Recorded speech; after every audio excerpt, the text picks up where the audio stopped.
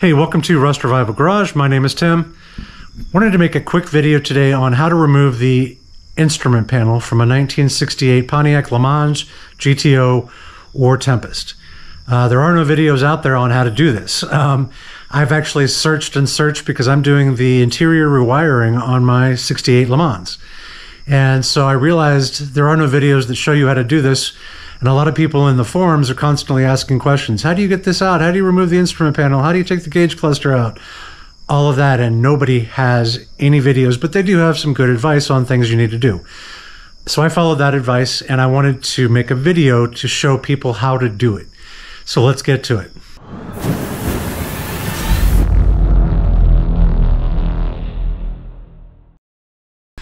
Okay, the first thing that I'm going to want to do, I think, is remove the headlight switch and the wiper switch. Since I'm doing my rewiring, I've already got the ignition switch out.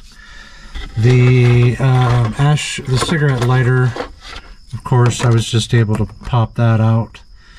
I do not have a radio, but you might need to take that out in order to pull this out. I'm not sure, but I think my biggest issue is going to be the heater switches. So I'm going to get these two out. In order to take this out, it pulls all the way out, and you need to release this rod.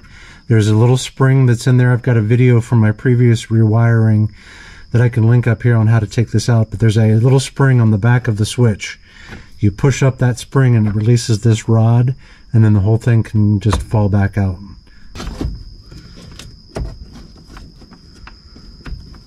Where is that? You kind of have to keep feeling it. There it is. Little spring, you push it in and it relieves that rod. And then you need sort of a chisel to get into these two spots here. Turn a really wide screwdriver and then turn this out, and then that will release the headlight switch.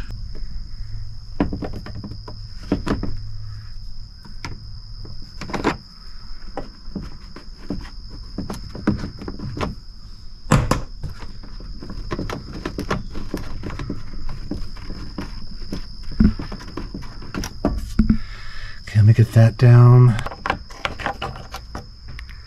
So this comes free, and your headlight switch is now no longer connected.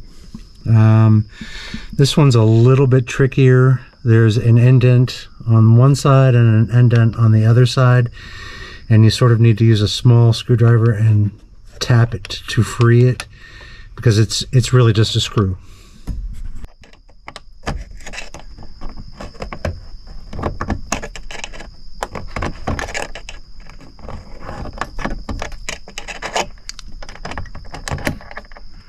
Alright, yeah, so then this is the little piece that comes off, and as you can see, it's got the two little indents in it, and you just sort of want to unscrew those, and that's going to free up the washer switch, hopefully. And the bezel does come right off, and there is our washer switch. That's out of the way. So the next thing we want to do is there are 1, 2 screws up here. So there's one here, there's one here, at least on my car. I've heard there are 3, so yours may vary. There's one, I will never find that.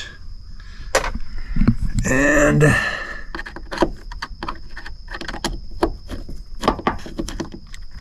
two. So the screws are off. Now comes the harder part. I believe we want to take down our steering column. Essentially, there are studs that are sticking out from the dash, roughly underneath this one and underneath this one, and we've got to take the nuts off of each one. And there may be something on the radio. Some cars have another attachment over here, some don't. So we will see. Okay, Here is the steering column from below. I believe it is this one and this one. I do not know. Actually, I may not need to take these two out. I believe this is just connecting this brace to the column. But this one back here is connected as well. So it's these two and this one.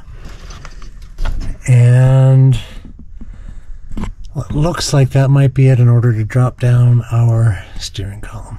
And just an FYI, these are 9/16.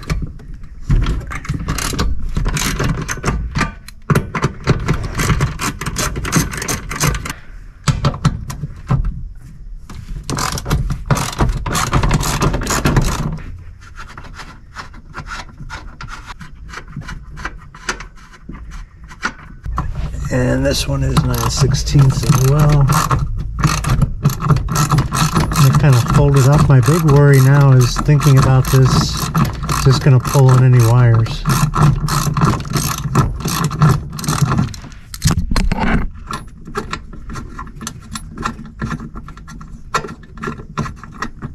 I do not want it to hang on any wires.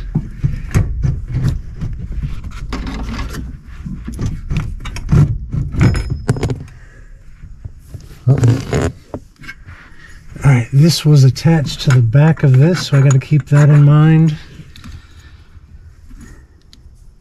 It's almost like a little wedge.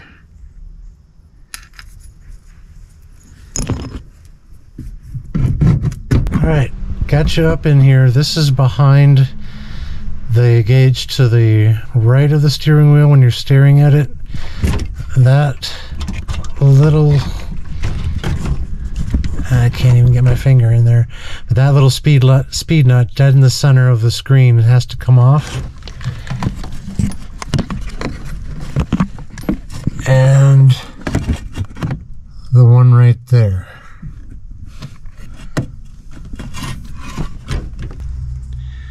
Here is what one of the speed nuts looks like. And just to let you know, I used a 1/4-inch drive, and this allowed me to sort of get back in there underneath the gauges, and it is a 3/8-inch socket that takes these out. I think I've got everything loosened. I ended up, there's two screws, little bolts that are on either side of the heater, and I've got that separated, but this is just not coming out. From what everybody says, there's the nut there, the nut there, these pieces, this should come out. And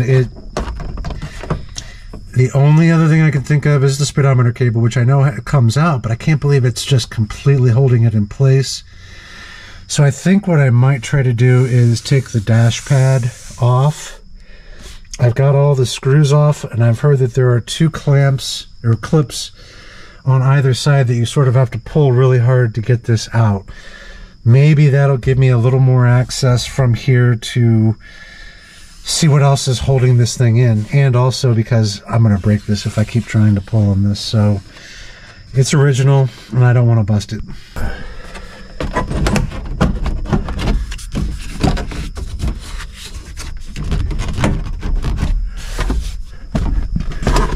Do I have everything? No, there's actually one more screw here. Alright, so I've got my dash pad out. The only thing looks like that's still connecting it is there's a little dash light.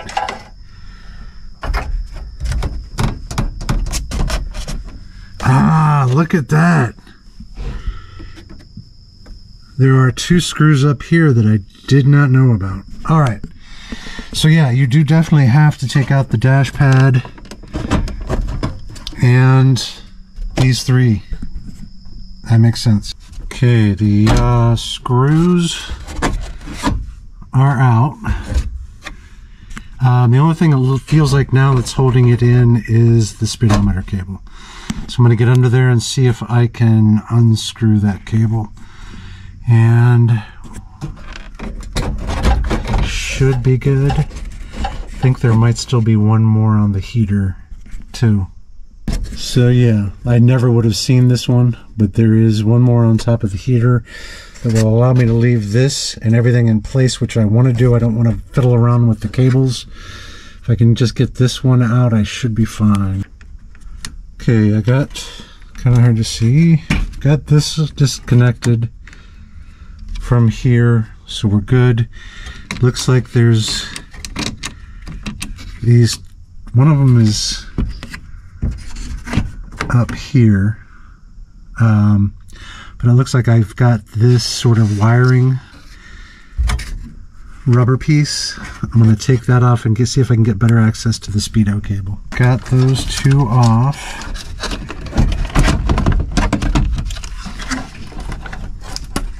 Speedo is right back here.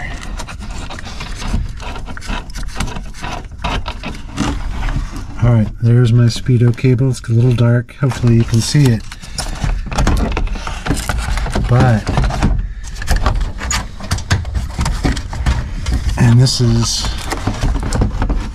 actually, oh, I never would have gotten to that gauge cluster. It was way at the top. Alright, so yeah, this is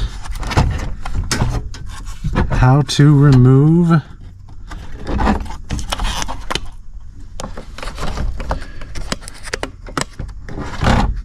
alright, I had to push down on these two brackets, couldn't do it and hold the camera at the same time, but you push down on these two and that allows this to come out.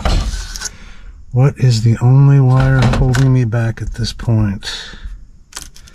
Oh, look at that 57-year-old tape. It's just falling apart in my hands. Alright, so there's the bulb out for that.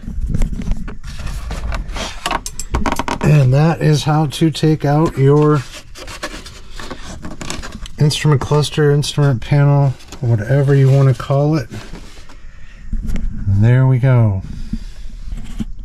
And I do recommend, if you can, to take this apart and leave it in there, because again, it's a whole contraption back there.